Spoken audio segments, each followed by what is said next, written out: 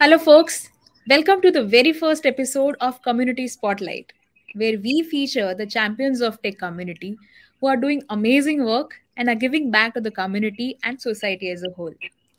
Today, we have Rishiraj Acharya, who is an organizer at TFUG Kolkata and is an ML engineer at Dynopii. Hey, Rishiraj, thank you for joining in. Thanks for inviting me for this event, and it feels really great to be able to share my experience with the community at large. Thanks, Rishiraj. Well, for our audience to know you better, can you share some more details about yourself? Probably where are you based at currently? What is your passion? And what is one thing that you love doing every day? My passion lies in using AI and ML to solve real world problems and sharing the knowledge in my ML space with the community in and around Kolkata. So, yes, I'm based at Kolkata, and something that I do apart from my day to day job as an ML engineer would be I play chess at national level, and also I'm a good swimmer, maybe. That is super amazing, Rishiraj. Well, as you said, your passion is serving through tech, and you have been a Kaggle X BIPOC mentor where you mentored underprivileged children. Can you take us through your journey of mentorship? Yeah, so I'm a Kaggle competitions master, and Google organizes this mentorship program called Kaggle X BIPOC mentorship. On previously, it was a Kaggle X BIPOC grant. So there they pair underrepresented students from the Black and Indigenous communities to industry experts and professionals. So there they learn about the data science domain.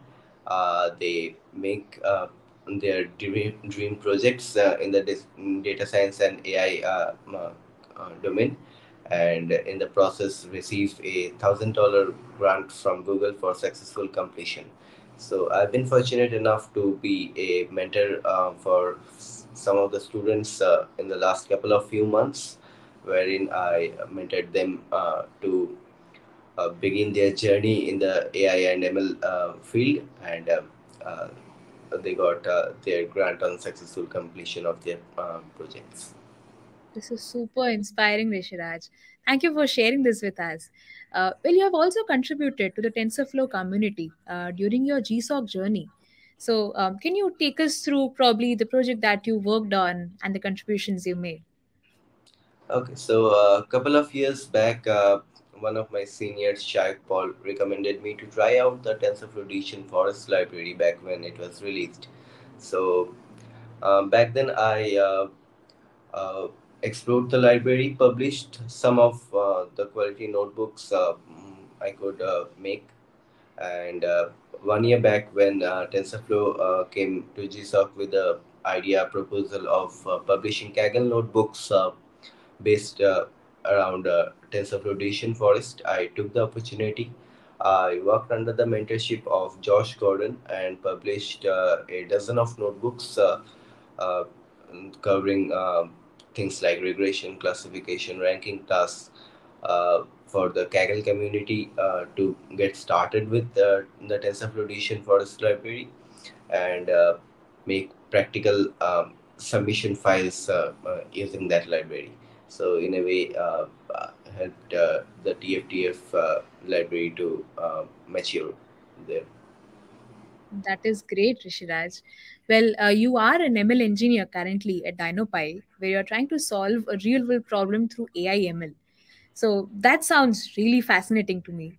Can you share some more details about the problem that you are trying to solve as an ML engineer at Dynopii? Okay, so a couple of months back, a Google developer expert, Abhishek Thakur, conducted a poll where the result came out that less than 2% of data scientists actually are working on the audio domain. uh, Audio is an integral part of how we communicate. So I at Dynopie am working on making communication easier through the application of artificial intelligence. Apart from the audio domain, I also work in the natural language processing domain. and the integration of NLP and audio to make communication more seamless across the borders. So that's one of the things that I'm working on at Dynopie. That is super interesting to know, Rishiraj. Well, you have been in the community space for a while as an organizer at GTG Cloud Kolkata and TFUG Kolkata. So, can you share some learnings or the experiences that you might have had till now being a part of the community? Okay, so back when I was in my college days, in my first year, I was new to the tech community, and one of my seniors, Anubhav Singh, introduced me to the GDG community back then, and there I met with some awesome people and began my journey to the ML space. So even in college, I was the ML lead of our GDSC chapter. But Mhm. after I graduated from college, I thought of giving back to the community and took my role as the organizer of TFUG Kolkata. Now we organize monthly meetups, regular interactive session with industry experts, and share the knowledge with the local developing ML community in Kolkata. So that way we are helping the community around Kolkata to mature in the ML space.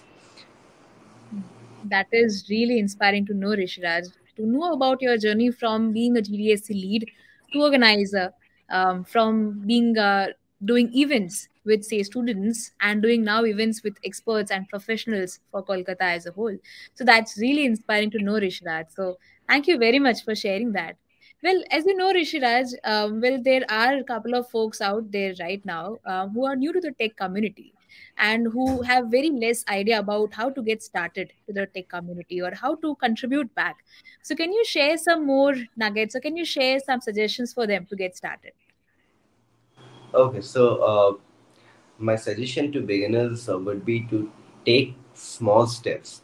With the current scenario in ML and in tech in general, it's quite easy to get overwhelmed with all the fast progress that's happening around yourself.